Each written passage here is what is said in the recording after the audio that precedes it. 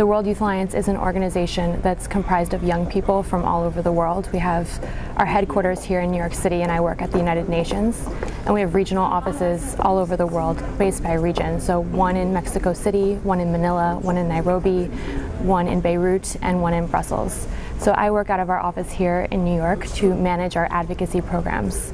And what that means is to ensure that all around the world our young people are working to promote human dignity. And we see human dignity as something that every person has inherently, something that a state can't give or rescind. And this is the idea of the person that we try to promote in international policy. So I work here at the UN with young people. I bring young people to the halls of the United Nations to advocate for these kinds of ideas.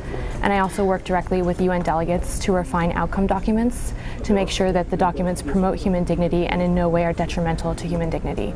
So this encompasses all different areas of the person, all different areas of development, poverty eradication, sustainable development, and the family.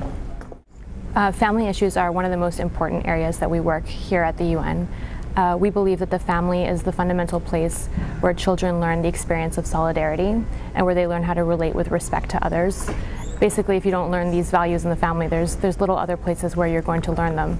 So for us, it's imperative that the family gets its proper respect in UN outcome documents, and we try to continuously bring the idea of the importance of the family to the fore in UN discussions. Right now, our main priority is working on the Beyond 2015 campaign for the post-Millennium Development Goals. My advice for young people, first and foremost, would be to study hard in school and to complete their education, and then to try, however possible, to get involved in organizations such as IFFD and the World Youth Alliance, where they can be actively involved in the international policy arena and promoting these kinds of ideas. Speaking for the World Youth Alliance, we have various internship programs out of all of our regional offices, so no matter where in the world you are, chances are you're pretty close to a regional office. Here in New York, we have internships that allow you to work directly at the United Nations. In Brussels, we have internships that allow you to work directly in the European Parliament.